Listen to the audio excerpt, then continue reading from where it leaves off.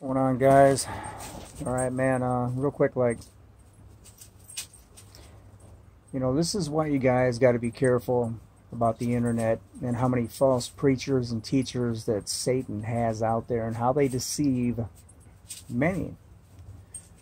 As example, I'm going to put the guy's link down below for this one particular video. John X Army. I've been watching this guy in the last month or so, and I'm really getting into what he's got to say, and he's talking about the mark and the chip and Bill Gates and all this stuff and everything else and la da da da da da. Sounds really good, right? Okay, but then bloop, today he put out a video talking about all kinds of, how he is in tune with God and that the world is not going to end. It's never going to end. You're living in eternity right now.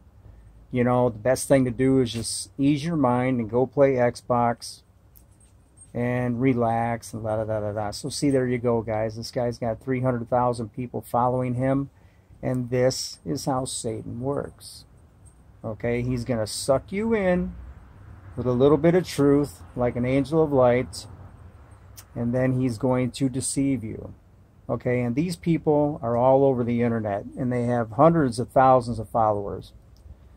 So this is why I tell you guys, man, you got to keep your ears, because they're always going to sound good to begin with, but then wait for it, wait for it, wait for it. Might take a month, might take 2 months, might take 3 months, might take a year, but eventually, when you see them come out with some kind of false doctrine, okay, then you ditch them. Okay, get rid of them. Okay, because now they're preaching new age, false doctrine, satanic crap. And this is the only reason I think the internet is even open at this point, why the government hasn't shut it down, is because Satan wants these people trying to lead the elect astray.